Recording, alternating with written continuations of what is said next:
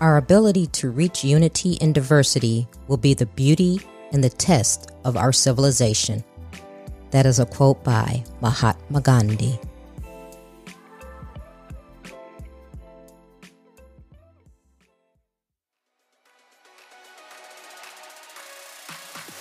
Welcome to Trina Talk. This is the podcast where guests share their stories of pursuing their passions, living a fulfilled life, and empowering others. Each week, I talk with inspiring leaders, business owners, and people with amazing stories from around the world in unscripted conversations as they share their successes and failures. This podcast is all about empowering you to keep striving in your personal and professional life. I am your host, Trina L. Martin. Welcome to episode 124. Before I get into this week's episode, I'm excited to share with you that I have been selected as one of the international speakers for Sean Fair's Leadership Experience Tour 2021. It's happening April 10th in Troy, Michigan. I will be on the stage empowering you to be resilient regardless of what has happened in your life. I invite you to purchase your virtual ticket at bit.ly/LET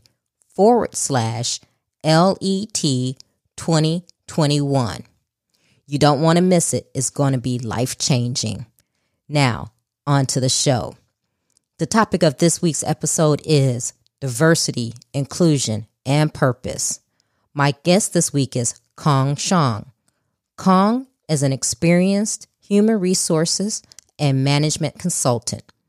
He has worked at some of the world's top leadership development companies where he successfully helped his clients drive superior performance by developing their leaders and aligning their people, structure, and process.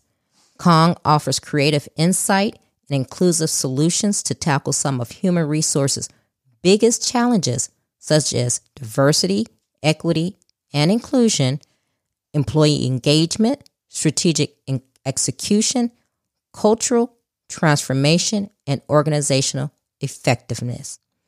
Khong is also the host of the Purpose Tune podcast.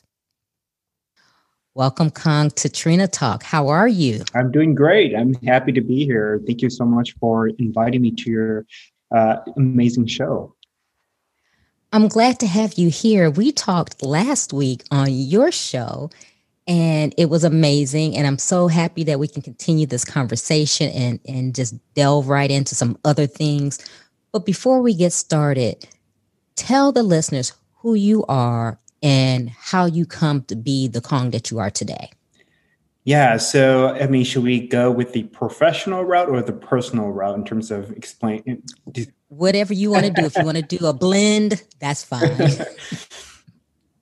So let's start with my professional background, then we could tie into a little bit more on my personal side. So I have 10 plus years of experiences in HR and management consulting.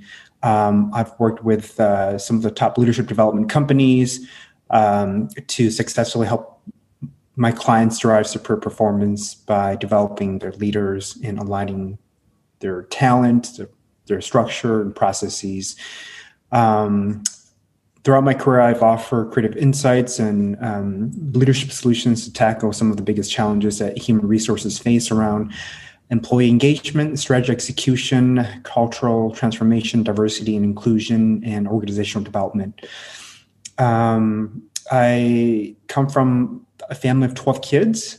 My parents are Hmong, which is spelled it's Hmong. That's my background. Hmong people are an ethnic group of people from the highlands of Laos. They immigrated here as political refugees from the Vietnam War, and I was born and raised in the Midwest. And so growing up, I had to learn things quickly and at an early age, taking care of my siblings so my parents could focus on what they need to do as parents. My dad worked close to 80 hours every week to support the family. And my mom was a full-time mom at home. So I grew up very quickly, didn't really get to enjoy my childhood experience as much, but that's okay because, all of those experiences really transformed me to be the person I am today. I grew up quickly and was more mature than a lot of my peers. And so, the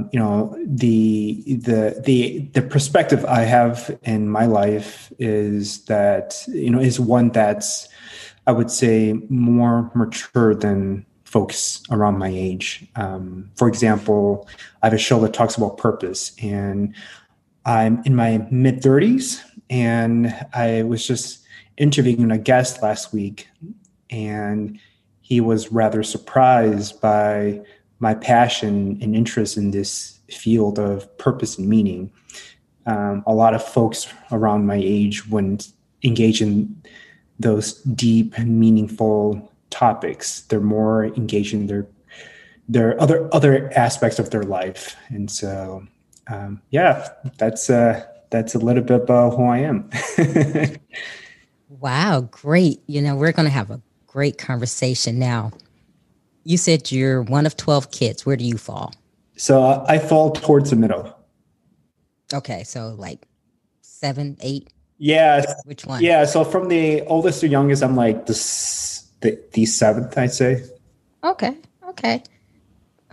Very interesting, because we have similar backgrounds, and I think we talked about this on your show.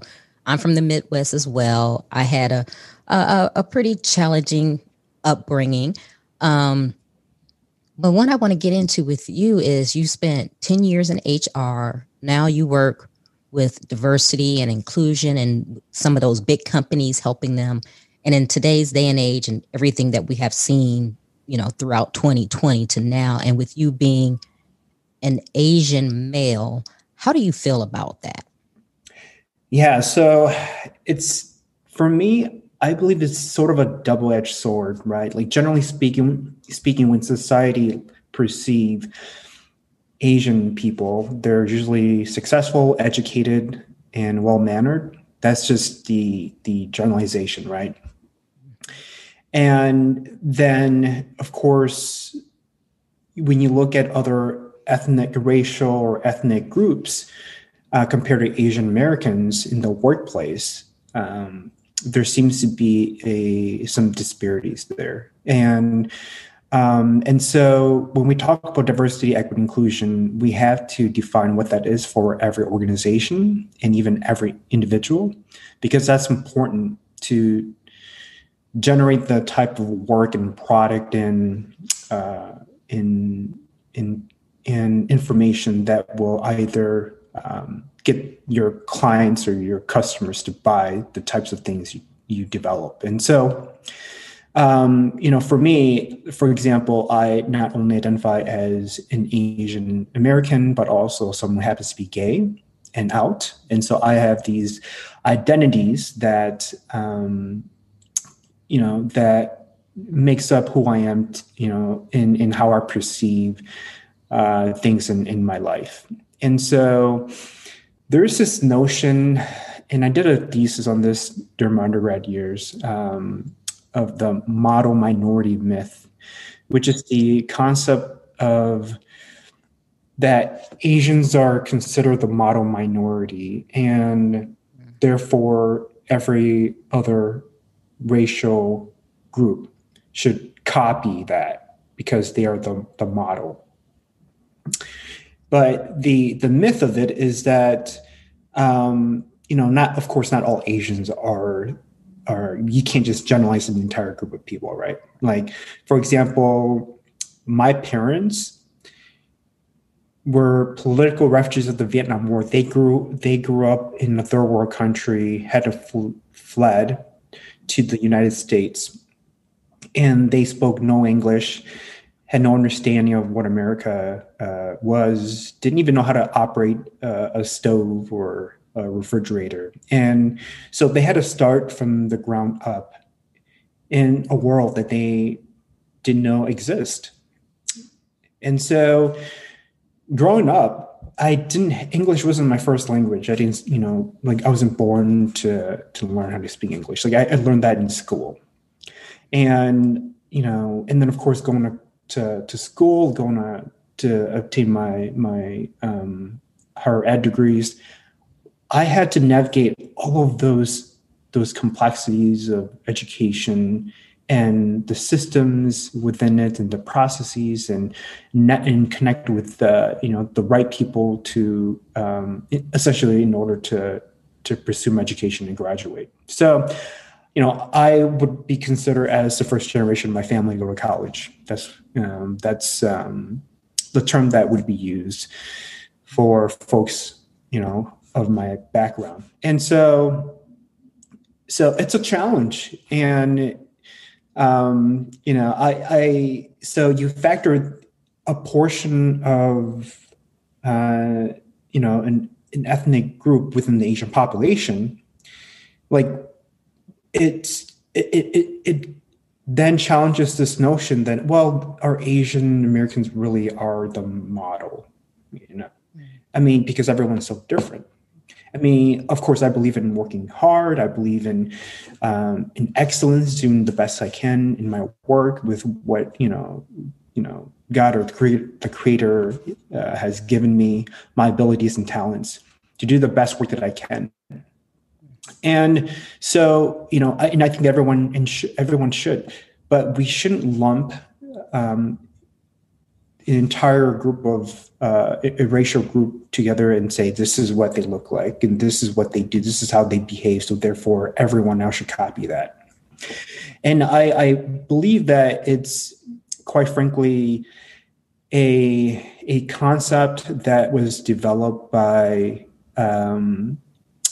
white supremacy. I mean, in order to create this racial hierarchy, you have to have a model to look up to. So white people are on the top, Asians are on the below, and then of course X, Y, Z, right? And so it's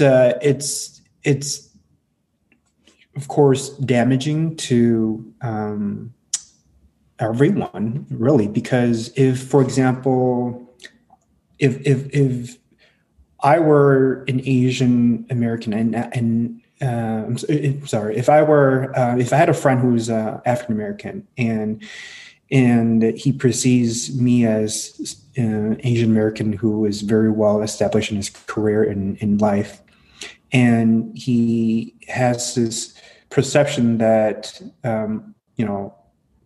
all Black people, all Native Americans, all Latinos should behave and look and be, in that way the Asian Americans are, then it's going to create some racial tension, of course, between groups. And that's what the institutional, that's what white supremacy, that's how they operate. It is to generate animosity between racial groups. So that way, white people can remain being at the top. And so there's a lot of research out there that talks about the model minority myth that I would encourage people to take a look at, because it is important to understand race relations as an ongoing challenge among relationships, friendships, within organizations, your coworkers. So yeah, that's it's a fascinating topic for sure. Yeah, I can hear the passion in your voice, and just how you were able to articulate and expound on that makes me really feel it. It's kind of, you're expressing some of the things that I have felt all my life. Mm-hmm. And I'm just wondering, because of your passion that you have and because of what you've been through in life, is that one of the reasons why you decided to get into diversity and inclusion? Yeah, that's a great question. So diversity, equity, inclusion is embedded within my DNA, right? I mean, obviously I identify as an Asian American. That's pretty obvious. And the experiences that came, out of my identities have really shaped me to be the person I am today. And so, I would be it would be a shame to say that I've never been discriminated and faced discrimination before. I have a number of times. In fact, not only have I witnessed, my parents being discriminated against when they first settled in America. I was threatened in a number of cases because of my my look, and also in situations where people knew I was gay, and so it can be scary. And so I want to be able to engage in this work so that I can change people's hearts and minds, so that we can live in a world of peace, a world of understanding, compassion, and love towards one another. Wow, that's beautiful, and that's what we need. We need more humanity in just totally in America, but in the world in general. And we were speaking before we went live about how you're very mature. You have interest in things and have passion for purpose and the diversity and inclusion. That some might say that maybe other people in your age group are not focused on. So it's just very interesting to me, your perspective, because not many people get it, right? Mm-hmm. My perspective is different than a white woman's perspective. Mm-hmm. Let's just say that. And when you try to explain these things to certain people, they go, well, oh no, that's not real. You and everyone else has the same opportunity, but you and I both know that's not so. Mm-hmm. They say, yeah, everybody has the same opportunity.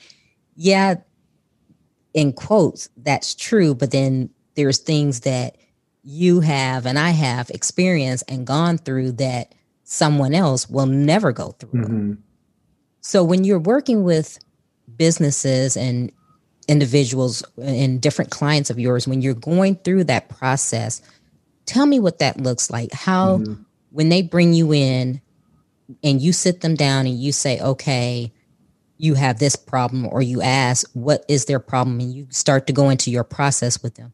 Tell me what that looks like and how are they reacting? Are they receptive? Are they saying, no, everything is great here? Because at the end of the day, we all want to think that we're on the right path. Mm-hmm. Right. So I think that it's important to come into an organization, assess their business challenges and needs, and find the proper solutions to address those challenges. So when I meet with a client or a prospect, what I usually do is ask them a list of questions around diversity, equity, inclusion, right? Like, how do you define diversity, equity, inclusion? How does it show up in your organization? What does it look like? And what are the challenges that you're currently facing at the moment? And how does that tie into your 5-10-year business strategy plan? And so with every organization, it's different because of either the makeup of the organization or the size of the organization or the location, the geography of the location. So, for example, in the Midwest, organizations are still struggling with, they get diversity, but they're still struggling with the notion of inclusion. Whereas in the West Coast, particularly in the Bay Area, organizations we get diversity, we get inclusion, we get equity. Let's talk about belonging. Belonging is like essentially the next step towards achieving a workforce that is completely and absolutely engaged. And so every organization is different, and you have to have a set of right questions to ask in order to properly diagnose the challenges that they face.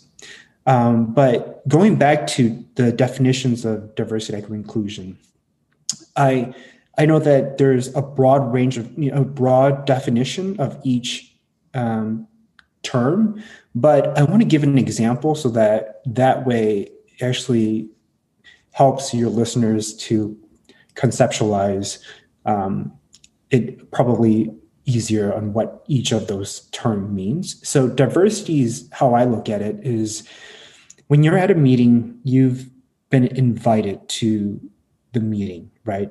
And there's a makeup of folks from different backgrounds in race and gender. The inclusion part is even if you're invited to the table, the meeting, are you included in these discussions? Are you, when you're sharing your thoughts and you're questioning things during the meeting, are they perceived to be valid? Do you feel like you're being respected? So that's the inclusion part. The equity part is, it goes a step further and says, let's look at the process in which people were invited to the meeting and how they were treated during the meeting. And let's ensure that they have a space where they can actually share their thoughts and ideas without being judged because of the color of their skin or being stereotyped because of who they are. And so when you create a culture of belonging, you're really essentially creating an environment where people feel psychologically safe. There's this term of psychological safety, where you're creating an environment of psychological safety where people can actually share their ideas and opinions and feel like they're not going to get judged for it. And it's authentic. It's 100% who they are and how they feel and what they think. And of course, there'll be disagreement, but those disagreements are not based on because of the color of their skin, because they would have already, the company would have already created and implemented initiatives and programs to ensure that moments of being judged because of the color of your skin wouldn't happen in the workplace. And so, does that make sense? Yeah, it does, and I'm really glad you went into that, because we hear that term a lot nowadays: diversity, equity, and inclusion. Mm-hmm. We hear it, and I don't think a lot of people actually know what that means. I think when you bring that up, people say, oh, well, we have, Black people who work for us. We have Latinas, we have Asian people, but it's more than just checking the box saying that you hired mm-hmm. people of a certain persuasion. It's more than that. And you hit the nail right on the head, because I don't know if you've heard of Cynthia Marshall, but I heard her speak a couple of years ago. She's the CEO of the Dallas Mavericks. Mark Cuban hired her. Mm-hmm. She is the first woman, and she's a Black female. Mm-hmm. And in her talk that I heard her give, she was talking about diversity and inclusion. And she stated it like this, similar to yours. She said, diversity is being invited to a party. Mm-hmm.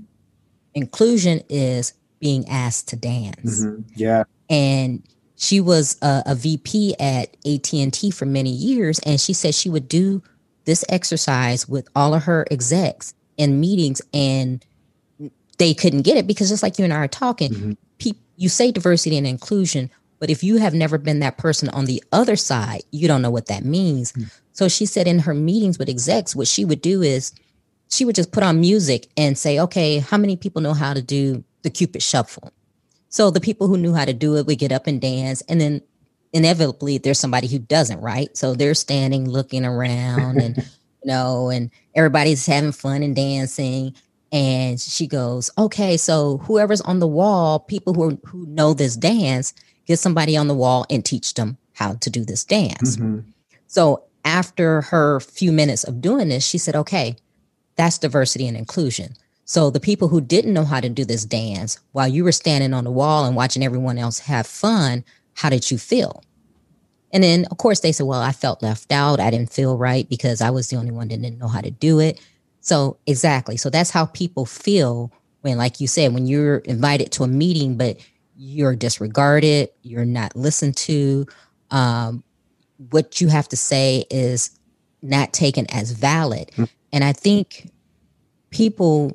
companies as a whole, I think they really need to go through a course or have someone like you to really teach them what it means. Because right now, I think it's just the buzzword of the century, right? Is diversity and inclusion.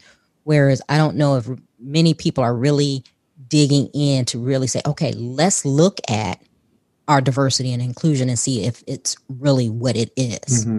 Right. And the thing is that people are intimidated by this work because this work is hard and there's no single answer to an organizational challenge or challenges. And so it requires the participation of everyone within the organization, from individual contributors to executives. And so it's important that when we're doing this cultural transformation or change management, that we not only get the buy-in of the leadership team, but also that the mid-level leaders, like and the managers, for example, are behaving in ways that could really change the culture, because they're essentially, at the end of the day, are mimicking what the executives are desiring, what needs to be changed. And these managers manage their teams. And so it's important that when it comes to behavior change and sustainability, that not only are we checking the box by providing 1-2 day unconscious bias training for everyone, or that, when every new hire is hired on, that they go through this unconscious bias training, but that there's a follow-up discussion with their managers, and that there's concrete steps that should be taken, 3 to 6 months to a year, so that the work continues and sustains. And so, 5-10 years ago, when I was engaged in this work, it was essentially a part-time job in addition to my full-time job. So what I mean by that is I would be hired as a full-time employee, focusing on HR-related matters. But then,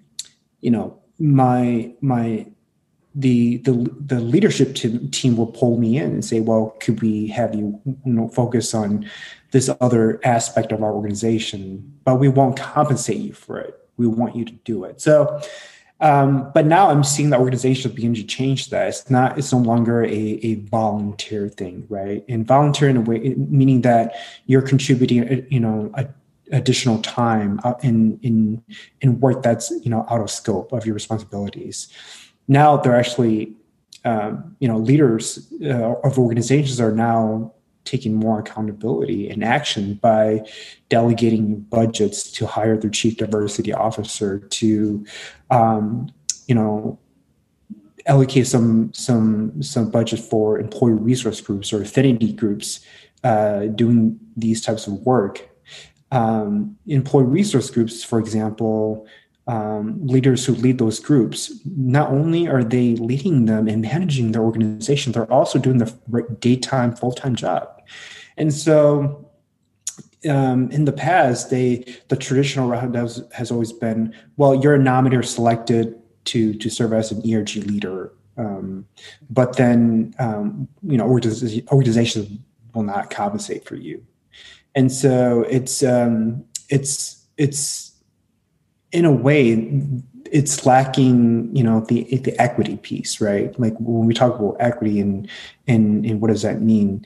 In order to retain top talent and people who are very compassionate about, people who have passion in this work and are the most engaged employees of the organization, you have to ensure that they're happy. And part of it is that they should be compensated for extra work.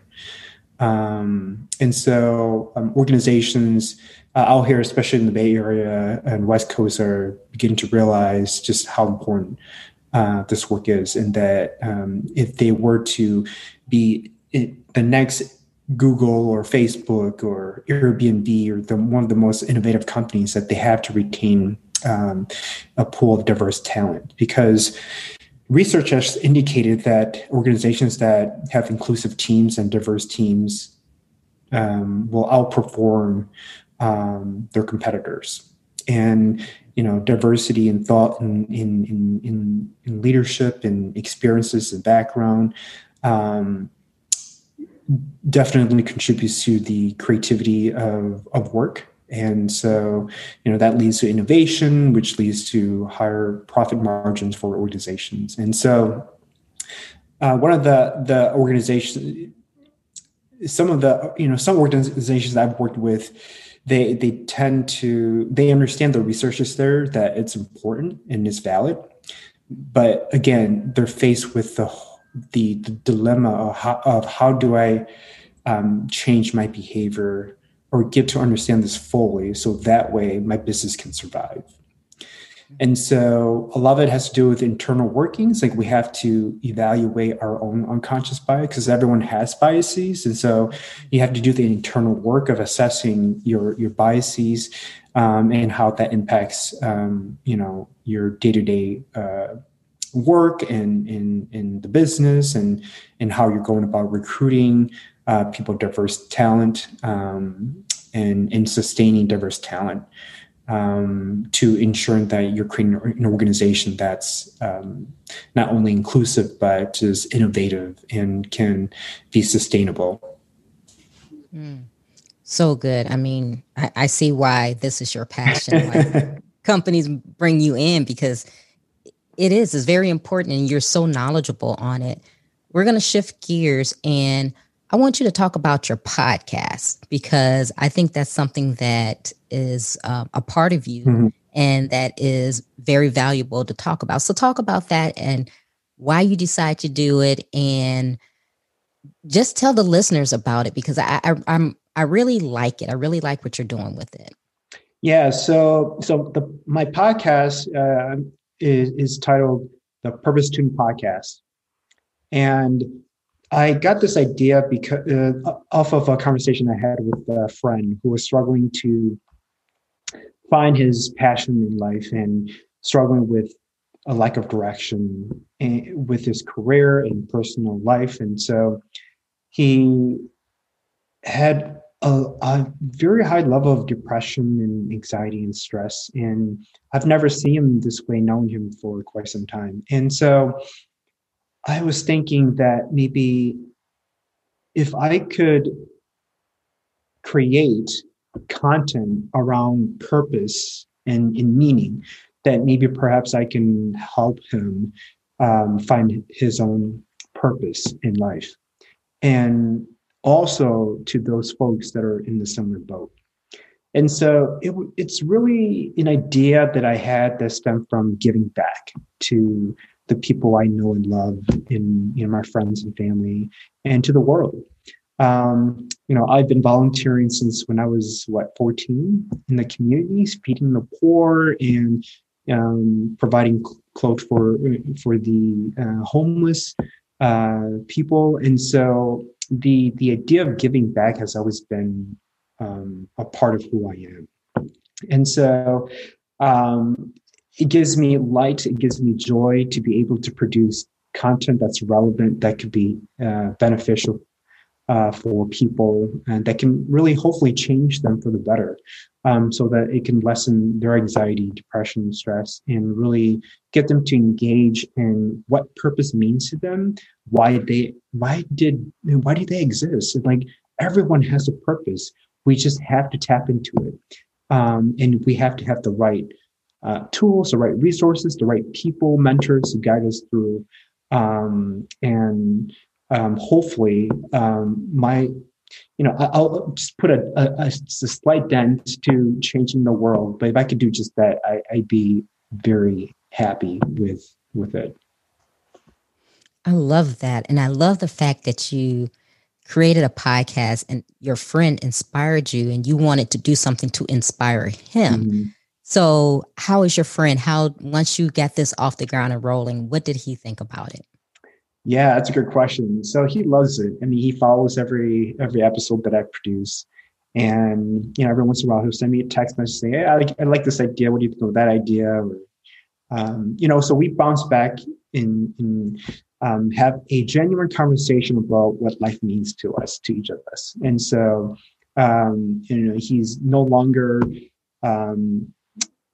in that state of depression, and he's beginning to realize that, of course, life, there's greater things than what he's dealing with. And so, there's a lot of encouragement there for him, and capacity for him to grow as a human being, to hopefully achieve his own purpose. And so just to be able to see him on this path or journey to finding his own purpose makes me very happy, because it means that I've in some way changed his life and his perception of what he thinks about himself. And that's a good thing, I think. Oh yeah, no, that's great. I mean, we all want that type of friend, right? Especially when we're in those dark moments.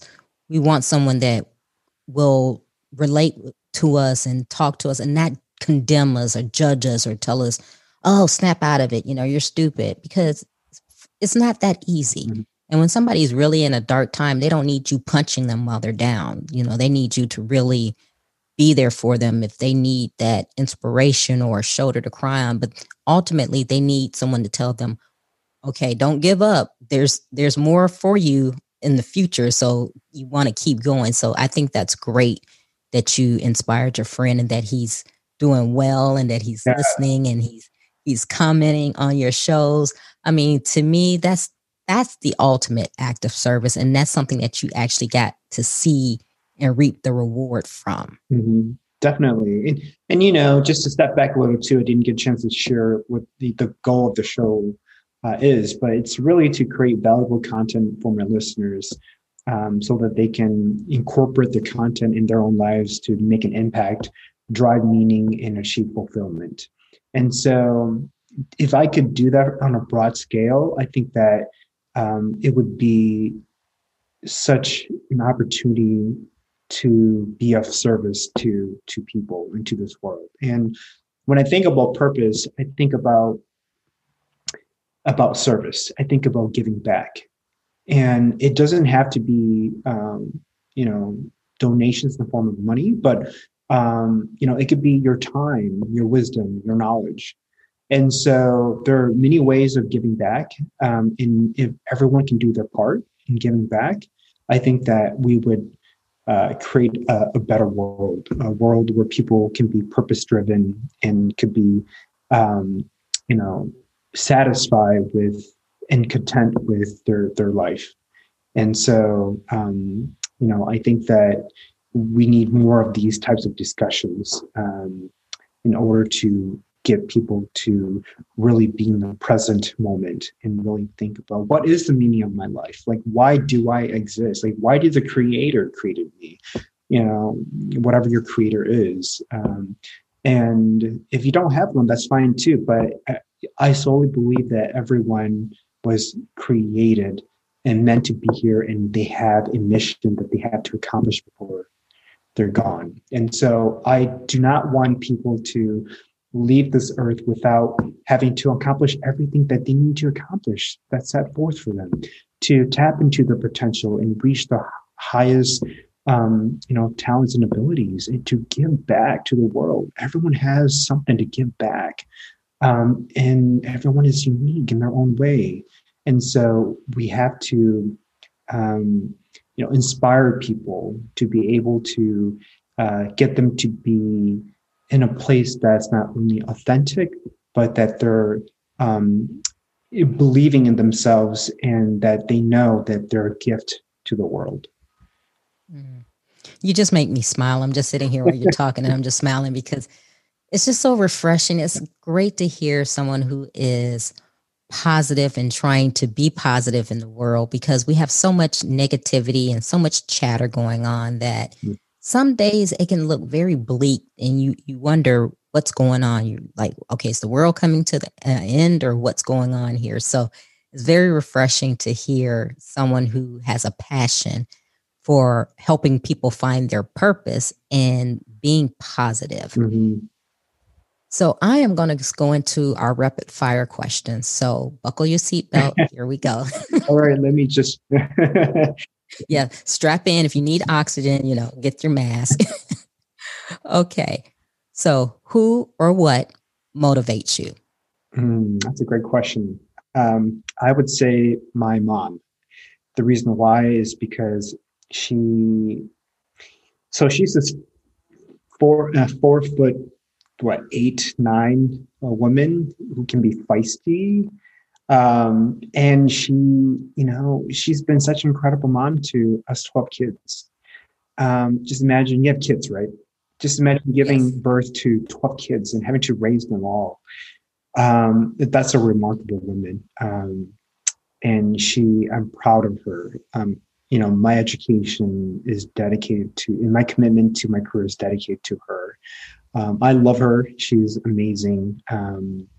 And I think that, everyone should have a positive relationship with their mom or dad if they have one, because even if they agree or disagree, because there's a lot of life lessons that can be learned.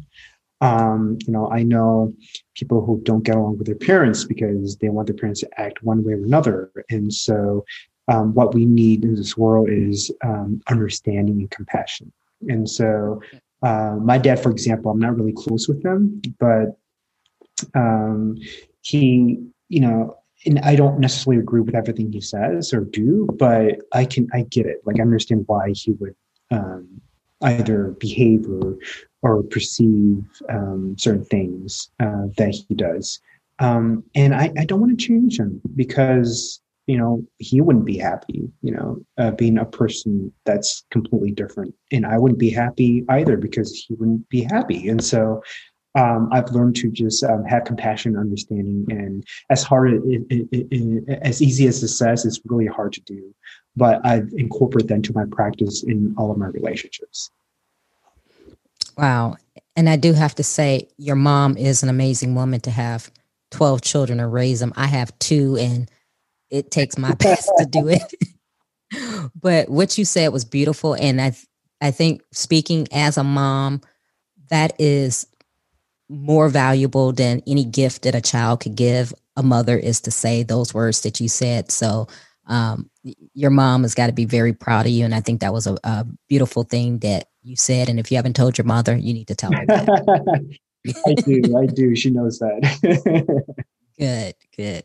Okay. What demotivates you? What demotivates me? Wow, that's a great question.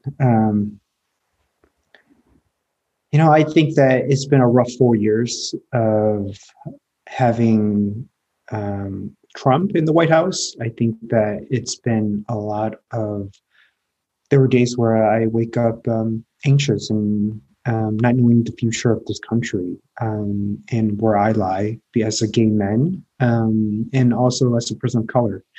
And so I, I don't want to get into politics, but I do not want to engage with people who are just completely toxic and negative, and does not have any sense of humanity in them or decency, because it doesn't go anywhere. The conversation is not productive. Of course, you can implement like the whole, like, Stephen Covey, like the 7 habits, right? Like, seek first and understand. But how could you do that on the other aisle if they look at you as an enemy, and just because of who you are, not because as a human? They don't even look at you as a human. They look at you as just as nothing. And so it's hard. It's been really hard. So I'm very happy that we now have a president that is inclusive and accepting of differences and loves people for their humanity, and having decency.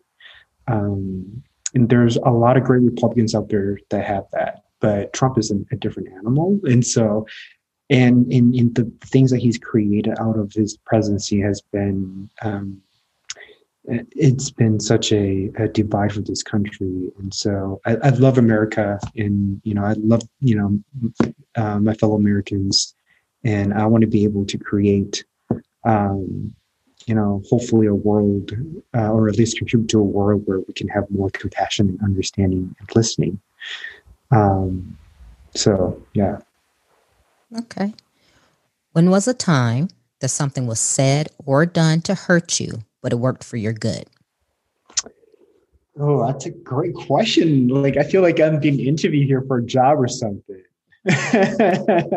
So, what to repeat the question one more time? So, what was explain a time when something has hurt you? Okay, so And here it yep. is. When was a time that something was said or done to hurt you, Mhm. but it worked out for your good? Yeah. Gee. I mean, I suppose there's a lot of situations of that, but the one that comes to my mind, I would say, um, this is we're on this topic of diversity, equity, inclusion in the workplace.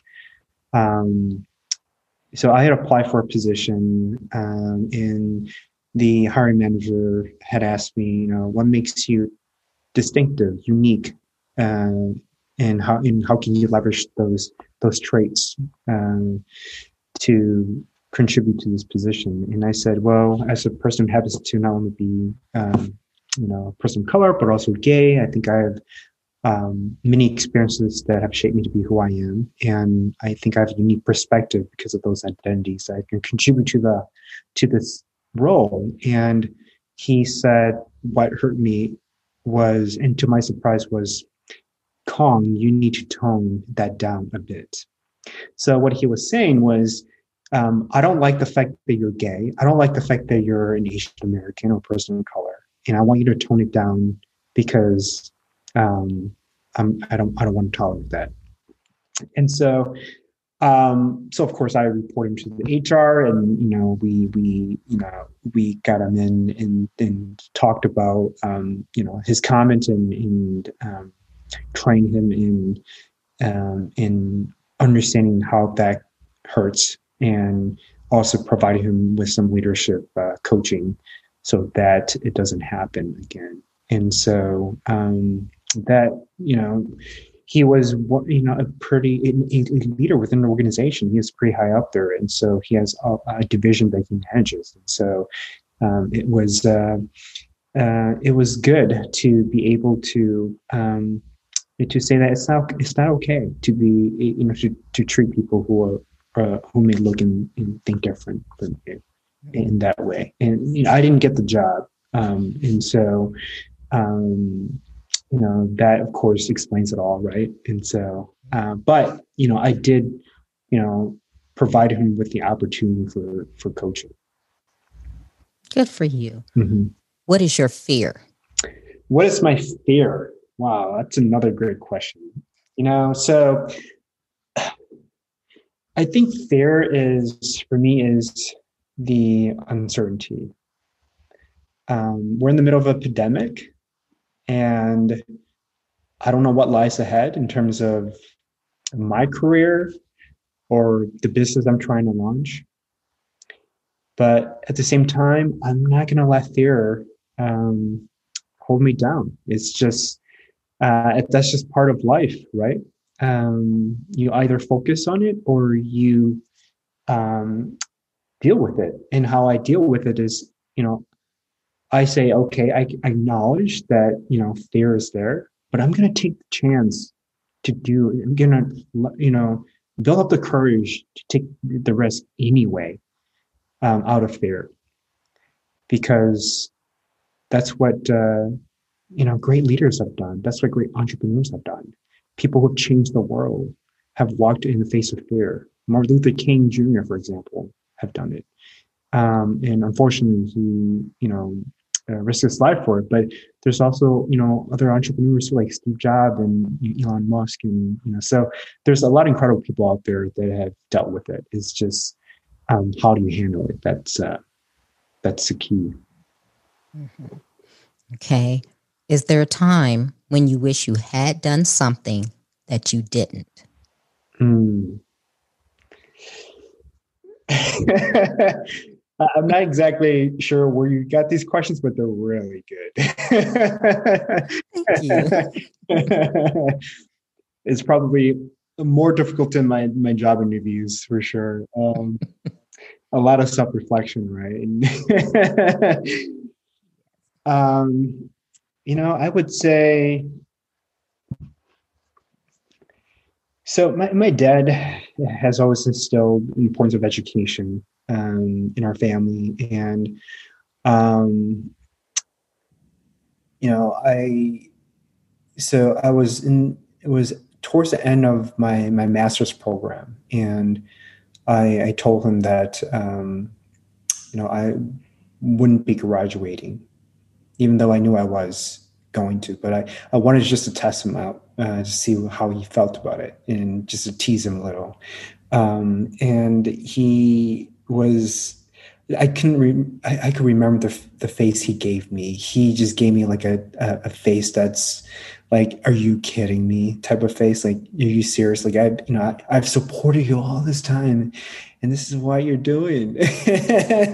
And that made me feel so bad as a son, and just for joking around, because he knew I was studying hard. He knew I had long nights. There was a weekend program, and I commute 6 hours, total, there and back. And I've lost my weekends, committed to my education. And you know how how hard it was for me, the commitment that I had to make. And so, and I wish I could take that back because that didn't sit well. And I still have this image that haunts me, of him, and that's not something that I want. Yeah. Yeah. Okay. Is there a time that you wish you had not done something? I guess that's kind of cumbersome. We'll skip that question because I think you kind of answered that with this one. What is your definition of success? That's a great question. So my definition of success is achieving not just your financial goals, but your personal goals and your relationship goals, and your life goals. And to be able to maximize my fullest potential, abilities and talents, and having no regrets. I know a lot of people out there that have achieved financial success, but are just completely miserable because they don't either have the right relationships, they've neglected their wives or their spouse, their kids, or they haven't found purpose, and they thought that maybe perhaps money could take care of it all, and that it was the answer to everything. And so we have to ensure that we have this holistic view of what success is, and it's not just about building a business and filing for an IPO and having it sustained, or achieving wealth. It's more than that. It's about the quality of our relationships with our loved ones. It's about having a purpose that guides us towards our North Star. It's about evolving as a human being and learning. I consider myself as a continuous learner, and I will learn until the day I die. And because there's just so much knowledge out there, and so we live in an age of digital information. We can get information so quickly, and so thank God to technology.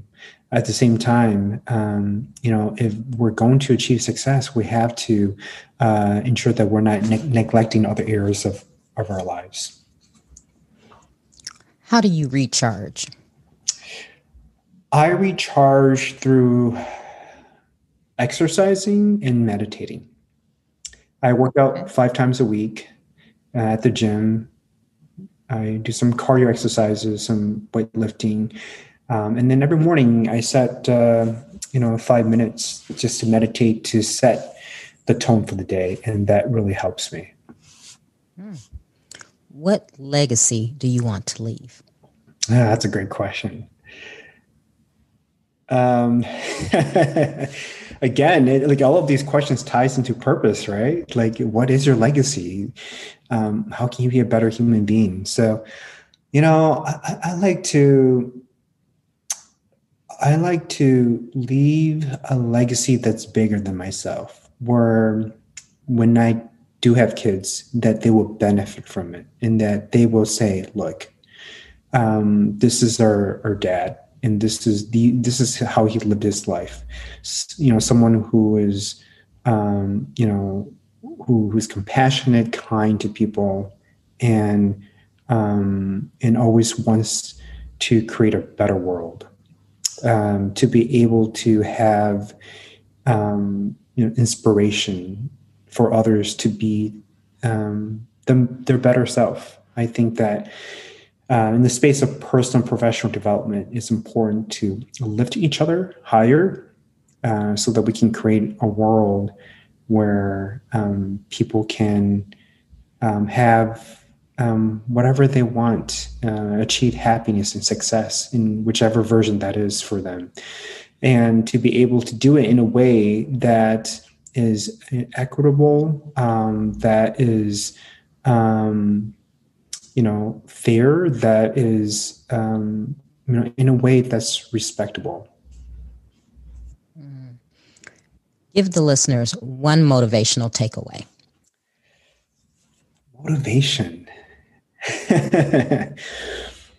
I would tie it back to purpose. I would say, if you don't know what your purpose is, dedicate some time to it by either doing some research on the subject or write down a purpose statement and have that as a guide to your life.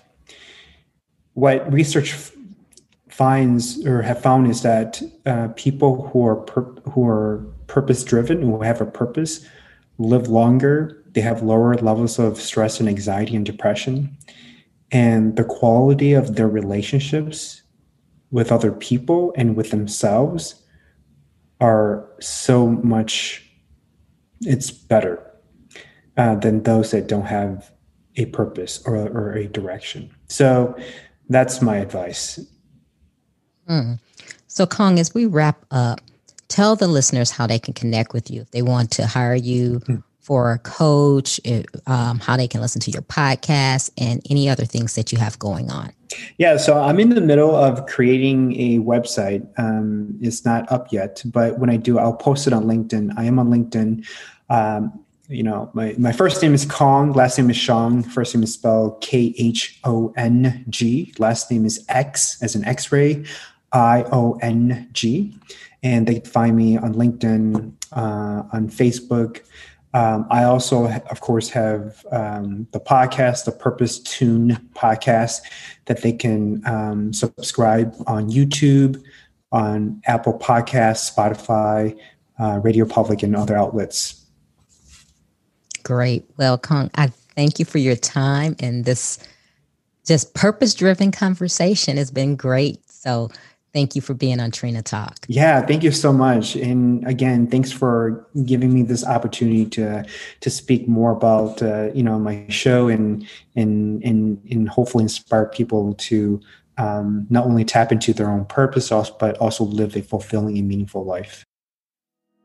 If you like Trina Talk podcast, please don't forget to go out to iTunes and rate it 5 stars and leave a review.